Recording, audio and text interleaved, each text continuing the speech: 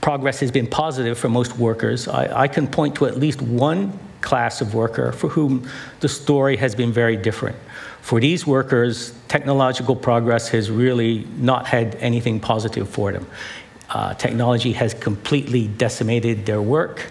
It has completely eliminated their jobs, and there really have been no new opportunities at all for those workers.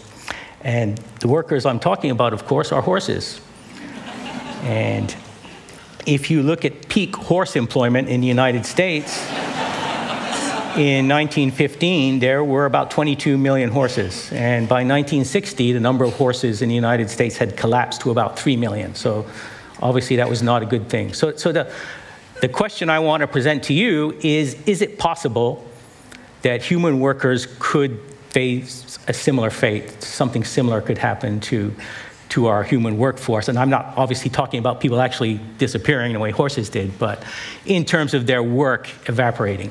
Now, you may have a very powerful and almost reflexive reaction to that. You may say that that's absurd. How can you compare people to horses? I mean, horses are obviously very limited.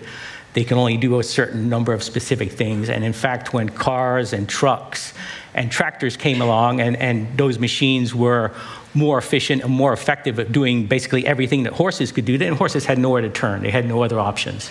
And that's why their work has disappeared. Human beings, on the other hand, are of course intelligent. We have the ability to learn, to adapt. And in theory, human beings are infinitely adaptable. We can learn to do new things and move into new areas. And you might argue, I think quite rationally, that that characteristic guarantees that people will always have work because we will always be able to find something new to do. And I think that that's obviously a correct comparison. But here's the thing to understand.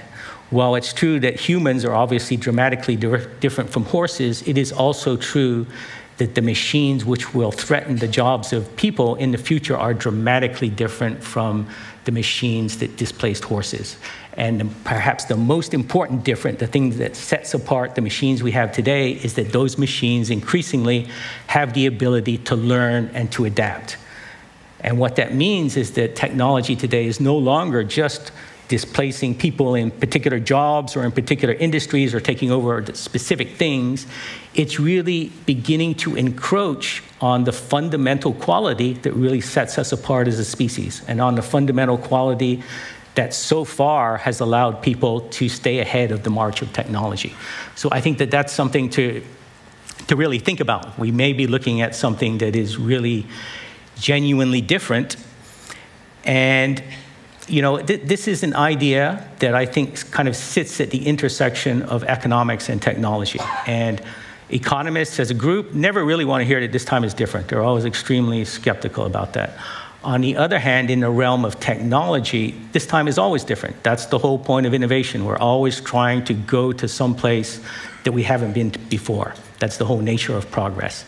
And so I think perhaps one of the fundamental questions here is this really a subject that is mostly about economics, or is it about technology? And I tend to come down on the technology side. I think that there is no universal law of the universe or even of economics that says that people will always have to be part of the loop. There is nothing that says that human beings must always be essential to the production process. I think it's fairly easy to imagine a future where smart machines are able to take over a great deal of the work that's actually demanded by the economy as it produces the goods and the services that we want.